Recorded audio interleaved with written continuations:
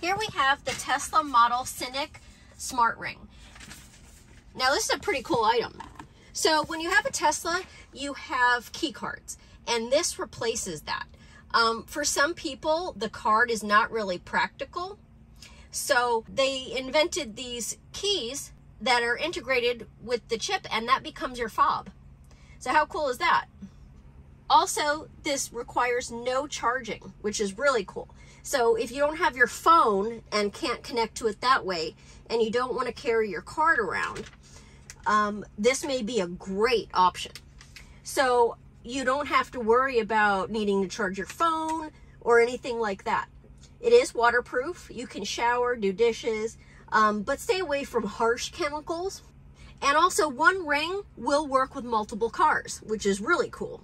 So if you have 2 Teslas, what you can do is set this ring up to where it'll work for both cars. This is made of zirconia ceramic and gem materials.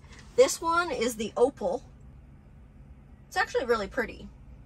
Now, this ring fob has the same security level as that key card, so don't worry about others being able to connect to it or anything like that.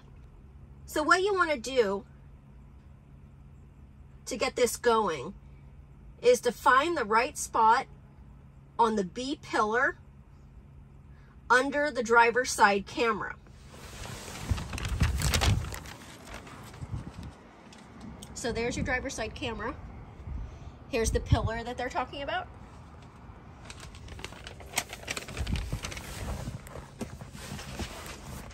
So what you're going to want to do is put the ring on. You're going to want to touch your knuckle to that pillar.